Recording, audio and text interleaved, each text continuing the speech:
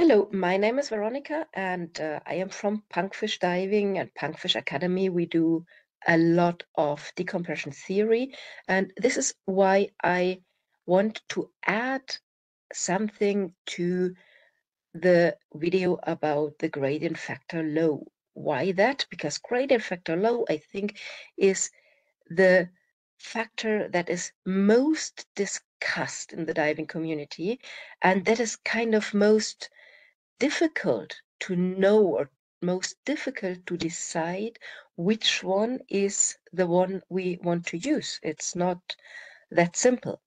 We've seen that with gradient factor high, we can be pretty sure that when we come out of the water with a lower gradient factor high, when we did never reach a very high supersaturation throughout the dive, we come out of the water pretty safe. But we cannot say something similar about gradient factor low. Why this? Let's see. Most of you might have seen this little graphic before. This is our tissue saturation and desaturation graph, which is a little bit strange compared with other graphic presentations, but it's one that works really fine to represent one tissue. We have here one half, which is the part of saturation. We have the ambient pressure getting higher, and we have the tissue gas pressure getting higher on this axis. So usually, while we dive, while we are at depth, we are submitted to a higher ambient pressure, and our tissue saturates just until it reaches saturation. This line, the gray line in the middle that divides the field, is the point of saturation at a given pressure. The ambient pressure and the tissue gas pressure is just the same. And then we have this part, which is the ascent part, and which is all we are talking about in decompression theory, which is how we get back to the surface in the safest and most efficient possible way. So here on this, I did just put in the gradient factor low at 40%. We reach 40% of the M value of the M line when we want to do our first stop. And I did put as an example, just as an example, I don't say this is a good pair. I just use this as a very random example. I do not dive this pair, okay? But I did set the gradient factor high as an example to 80, means, okay, we are willing to come out of the water with 80% of the M value. So if in this we want to see our ascent, we have a tissue, just some random tissue. At the beginning of the ascent, this will be one of the faster tissues, or even the fastest. And when we start our ascent, once we we are saturated to a certain point, we start to ascend, and once we are at a shallower depth, at a lower ambient pressure than the pressure in our tissues, which is this point, then we slowly start to desaturate. And we will now ascend, so move towards a lower ambient pressure until we reach this 40% line, the 40% of the gradient factor low. And this is the moment where we have to stop and wait and ascend again a little bit and stop and wait and ascend again a little bit until we reach the surface without crossing this adjusted M line, which is the line with that is constituted from our gradient factor low and the gradient factor high. Now, this looks smart and nice and easy. We just stay under this line and everything is fine, and let's get out of the water. But what we see here is only one tissue.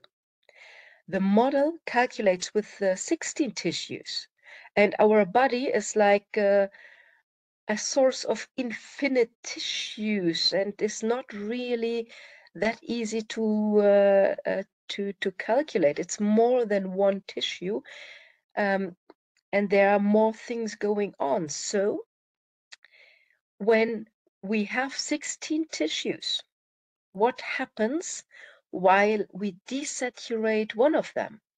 When we start our ascent, the fastest tissues are the ones that are most saturated. And now we ascend and these fastest tissues start to desaturate. But we have medium tissues and even slow tissues that take a much, much longer time to saturate. And then later as well, they take a lot more time to desaturate. So while we do our first stop, because our first leading tissues on the initial ascent hits the M line, the adjusted M line that we did set, there are more and more slower and intermediate tissues.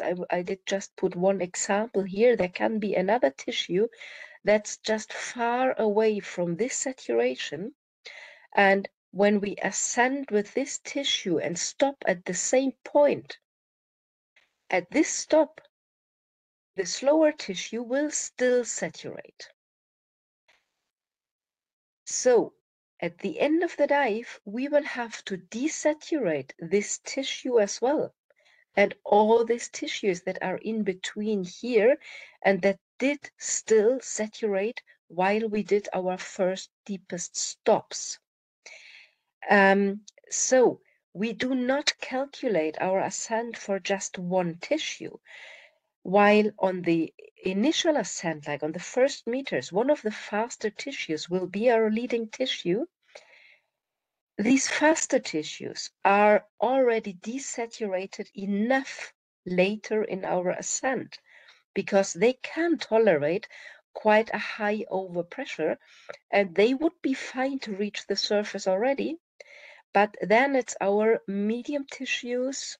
Normally, we do not reach more than the medium tissues on like recreational and kind of easy technical dives. And we still need to build in time to desaturate these medium tissues. So this is exactly the point of a lot of discussions. Gradient factor low is the most discussed part of gradient factors because what we want to find is this nice sweet spot where we do our stops early enough that bubbles did not yet form, but where we do not oversaturate too many other tissues in a too big way, and that we can still get out of the water in some moment, because we want to get out of the water and end the dive in some moment. So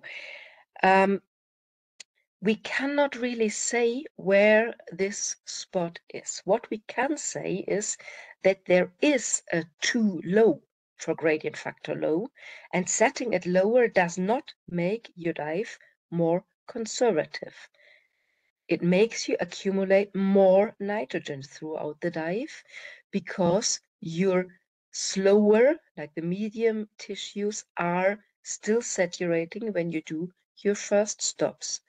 And you have to take this into account and either have a much longer decompression and stay longer at a shallower depth to decompress these tissues as well, or you accept a higher risk because at the end of the dive you come out with a higher saturation than you could have reached in the same time with a higher gradient factor low. So no one will be able to tell you actually which gradient factors to choose, but I think there's one thing we can say, and this is that the gradient factor low should not be too far away from the gradient factor high. There were times when it was like when the deep stops were very like new and everyone thought deep stops were something good to do and something very important, when people did play with settings like 1090. And this is something which I would say is not something anyone would use anymore today. But which relation between the two gradients is the best? This is something no one can really tell you. And I know what I use for what reasons, but I have no idea what would be best for you. So just make an educated guess. This is something we cannot do anything else than just guessing, and have fun underwater. Don't forget, we do it for fun by the end of the day.